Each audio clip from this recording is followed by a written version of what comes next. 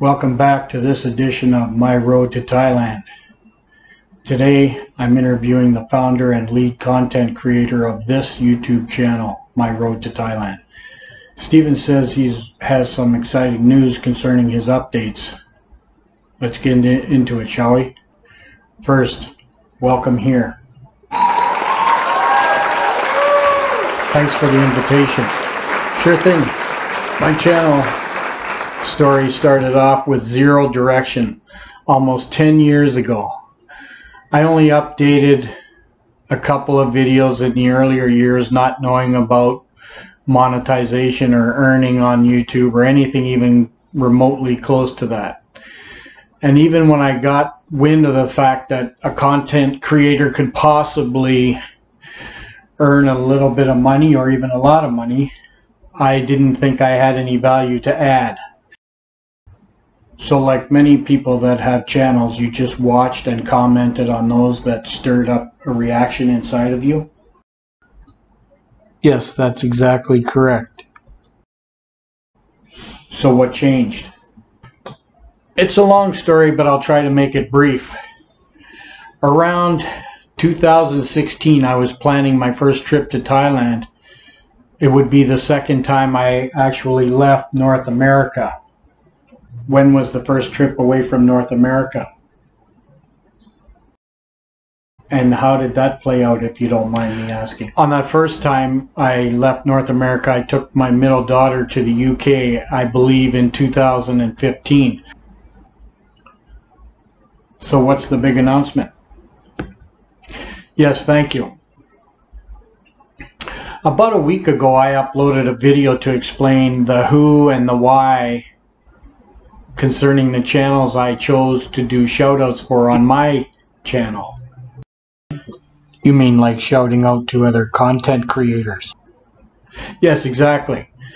I said in that video I was linking to other channels that had under 1,000 subscribers, hoping to possibly give them a bump, even though I have around 200 subscribers myself.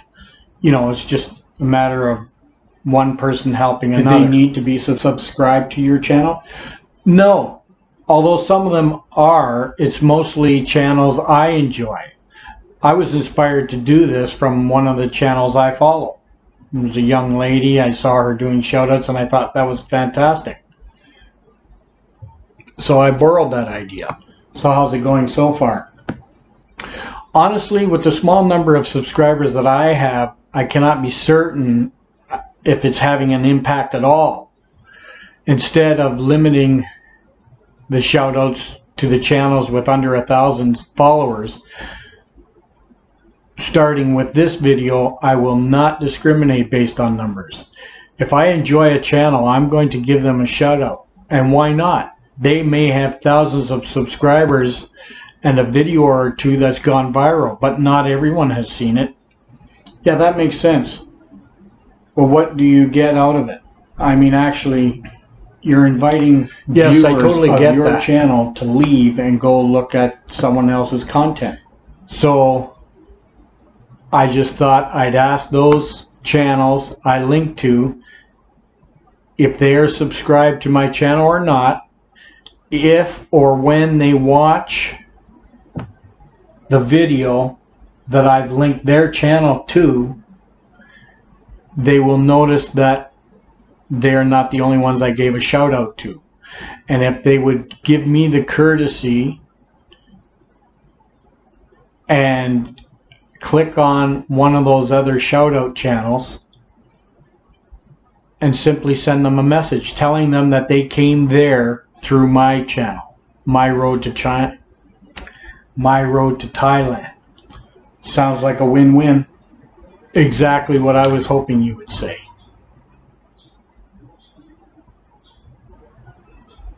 And there you have it, folks.